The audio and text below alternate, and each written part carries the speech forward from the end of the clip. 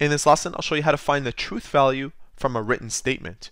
If you've been following along in our previous videos, we looked at how to find the truth value from a symbolic statement. So we're actually taking a step back and looking at possible statements, like actual sentences, decoding them into symbols, and then subsequently creating the truth table. Therefore, this requires a little bit more work. Our question reads, find the truth value of the following statement. And the first one is, if Little Rock is the capital of Arkansas, that statement is true.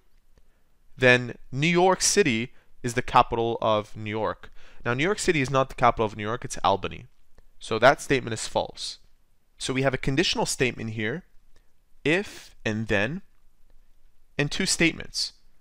Little Rock is the capital of Arkansas, and the other sentence, New York City is the capital of New York. You would then assign a letter for each of these statements. We'll call this P and Q. And this would be written down symbolically as P with an arrow pointing to the right, Q. For a full list of operators, refer to this list above. So what we have to do is create a truth table. And for each of these statements, P and Q, you will have a dedicated column. P, Q. And to determine the amount of rows, you'd use the formula 2 to the power of n, where n represents the total number of statements. In our case, it's P and Q, that's 2.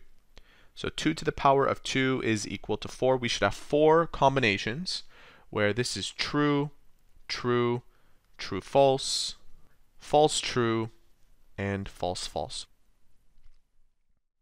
The next column in your truth table should be if P, then Q. Now, when it comes to conditions, you need to refer to the following, which tells us that the condition if P then Q is only false if and only if you have a scenario where the antecedent P is true and the consequent Q is false.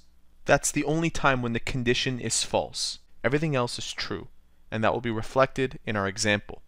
In our case here, both of these are true. That means that would be true.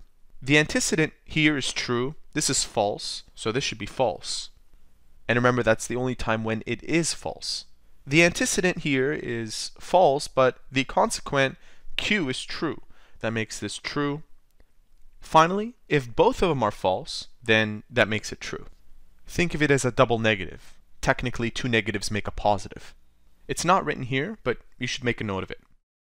At this point, you want to analyze each row. The only one that holds true to the statement is row 2.